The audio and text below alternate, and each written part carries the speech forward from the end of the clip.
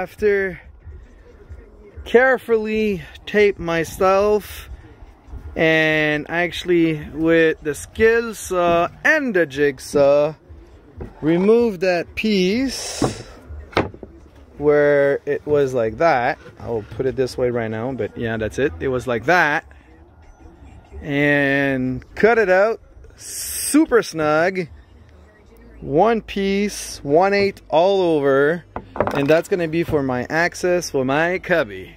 There you go. Alright guys, so this is the cubby. So if you don't want any noise, use a little foam like that in between. So that's what it is. Now I did a little mistake, so we need to fix that. So these are just to support the plate just right now, but eventually what's going to happen is actually these are going into the platform, so that's going to be perfect. We're going to do that right now, so we're going to look at it.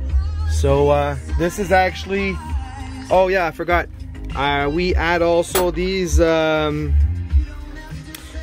foldable, I would say metal strapping. It's a strap, yeah, it's a metal strap.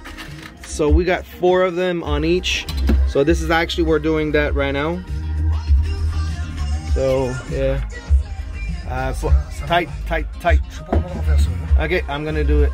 On va aller chercher.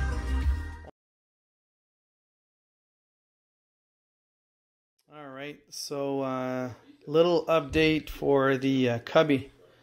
This is actually what has been add on. This is actually one of the thing. So little latch to put eventually the battery, something like that over there. So I did actually install it, uninstall it, so that's pretty neat. These latch, clutch. So for the drawer, I went with something different. Father and I went with these guide pin for the trailer normally, and that was pretty easy to put it there, because at the beginning when I was actually driving, the drawer was actually opening and closing, opening and closing. There was none, no latch, no lock at all, so we put 2 of them over there. It's pretty nice. So, and they look pretty clean.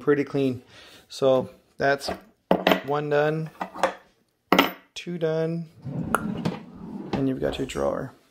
So these hole over there, yeah, connect with this.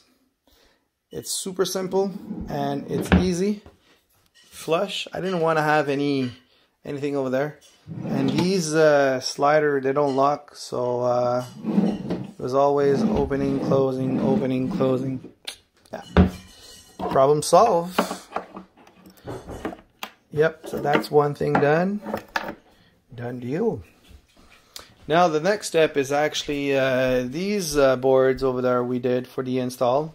And it's going on the platform. So this is actually one of the cubby in the back. So this is the opening. And also, as you saw, that's the other for the front cubby. So we're gonna install that today. So what's gonna happen is actually we're gonna put a 2-inch and 3. Well, the 2 inches just to get a gap, so we could actually glue it on this. There's gonna be a 3/4, which is gonna be a little bit on each side. And yeah, I think that's gonna be the best thing to do. Yeah. So let's showing what's going on here on the other side. Underneath, we put, to secure the cubby, the top cubby, these inserts. So yeah, that's one thing done. This one, I think I'm gonna glue it. There's a Gorilla maybe, or PL glue. I need to actually sand that thing all over, and after I'm gonna put a varnish on it, exterior varnish. It's gonna be simple. It's gonna be just the color clear. I don't want any color on that. That's going to be the color. So yeah, that's going to be nice.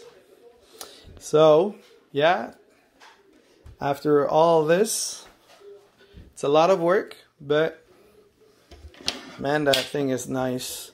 The only mistake we did today, guys, when you're doing things like with woods, very tips, which we did, but after all, I just realized I didn't do this.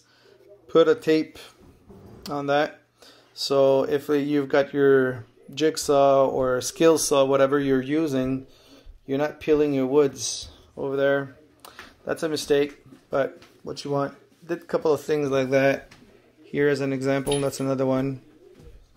But yeah, we're just gonna sand it and that's gonna be fine. Yep. Alright, so here we have some little fine-tuning. For people who actually didn't see that thing, that's another first video build off. This is actually little voltage on and off. Plus here you've got normally the wire which is going here, and on top there's going to be another wire there.